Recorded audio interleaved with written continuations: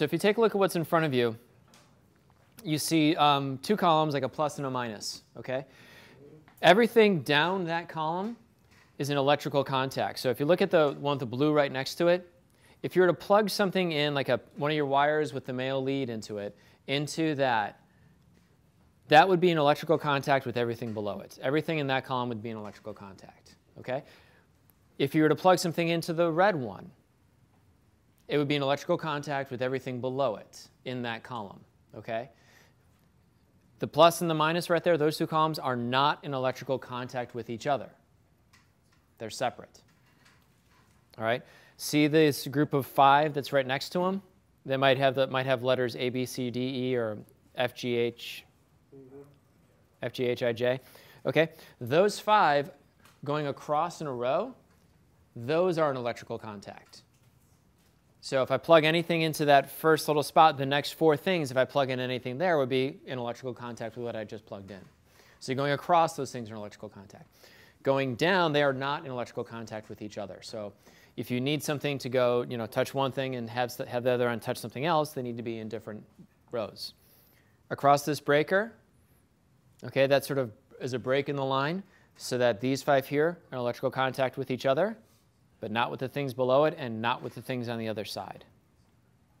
And then it just repeats it on the other side. This blue line all the way down, those are in electrical contact. The red line all the way down, those are in electrical contact.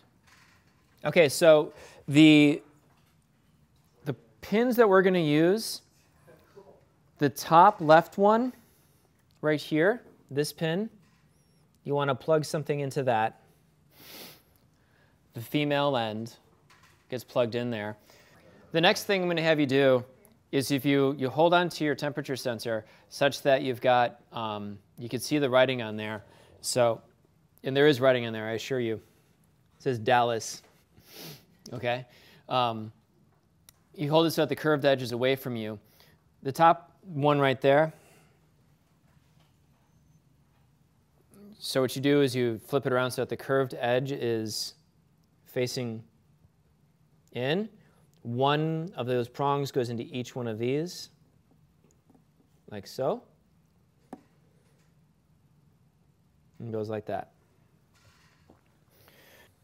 Next, we need a resistor between the 3.3 volts in and the next one over. So you take one end of your resistor, put it in that line.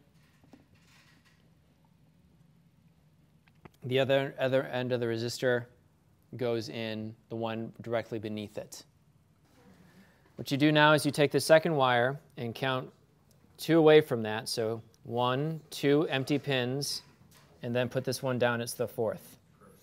It's going directly above something that says GPIO. The other end, the pointy end of that, will go right next to the other wire that you plugged into the breadboard. The last little bit, after your second wire is plugged in, is you take the female end for your last wire. This will be the ground wire. It goes on the right-hand side of where all these come down. The right-hand side, 1, 2, 3.